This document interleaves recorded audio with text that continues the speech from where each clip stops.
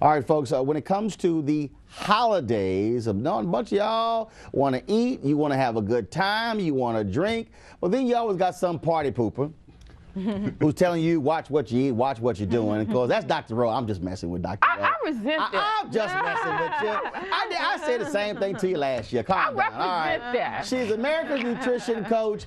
She's here to share some secrets about holding it down during the holidays. And what? All that camera waving, what you're doing here, calm down. We got this here. So anyway, Dr. Rowe, how you doing? I'm outstanding. I'm glad. I'm bringing cheer. All right, so we got holiday parties coming up. We got hanging out with the family. Yes. And you trying to tell us, watch what we eat. Now, listen, I care about you. I care about my people. I care about you. Okay, so I'm just trying to share a little bit so that you can, walk the walk. So during Christmas, you don't eat pies and cakes and all that sort of stuff like that? No, it's not that you don't eat any. What you got, a bunch of kale? No. Although kale's good, and so are collards. You got kale pie? No.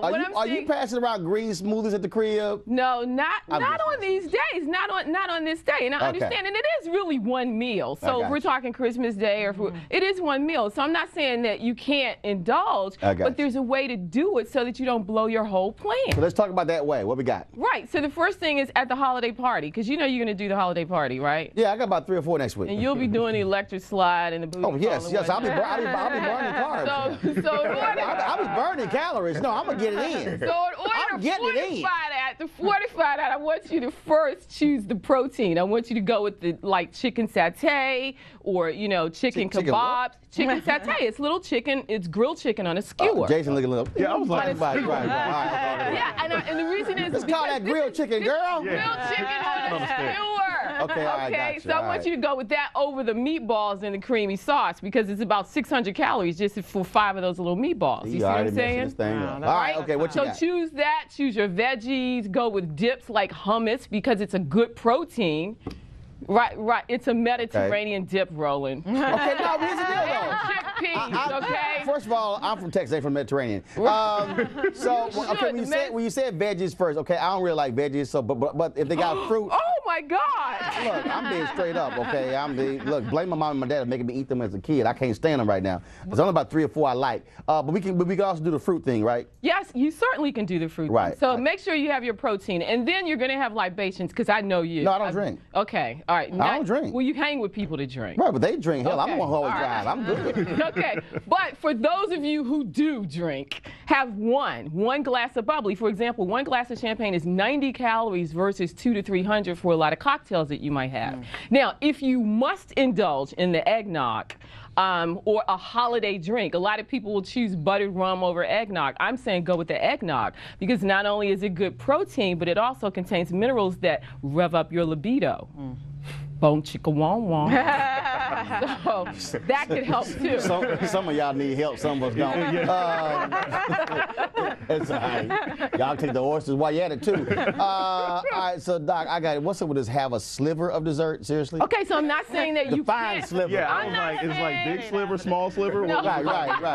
No, I'm not saying don't have dessert. Go with the dessert. You know what I'm saying? But if you're at a buffet situation, you want to choose 3 of your favorites, right? So that you just don't go crazy. 3 of your favorite desserts. 3 of your favorite foods at the buffet. I was thinking dessert. You're talking dessert right now. You a jump category. We got past your best. So that when we get to the dessert, you have a sliver, not like a hunk of cake or a half of a pie. Because you know how you do. You get to Big Mama's house or you go to wherever it is that you're going to have this, you're going to partake. So you want to have a sliver of dessert. So that Can you have ice cream on that? You know what? I'm just asking. You can't have Mrs. Smith's Dutch apple crumb pie and no vanilla ice cream. If you're going to have that, if you're going to have that pie and you want a little vanilla ice cream, yeah, 1 scoop. The point is, it is one meal. It is one meal. And so by the time you get to that meal, you should have eaten light all throughout the day. And that's the other thing. You want to eat all throughout the day so that you don't save up for the end of the day. Define, because Ray trying to be all quiet because he know he gonna eat. No. Define I like the doctor. I define. You lie. I don't eat pork. You lie. Wait a minute. You don't eat beef. You don't eat pork, but you eat the hell out of some fried food. Right. But so define eating light. So eat light. So you want to have, let's say you have a little something for breakfast. Maybe it's a cup of yogurt and a piece of fruit, like to your fruit. Maybe it's, so not like a big pancake breakfast. So maybe it's something like that. Breakfast. You know, and then graze throughout the day. Maybe it's a hand of Graze? nuts. It's a handful of nuts for, Like sheep. for a snack, you know. Yes, graze. So that by the time you do get to that meal, you're not ravenous and you haven't saved up so that your eyes get really big.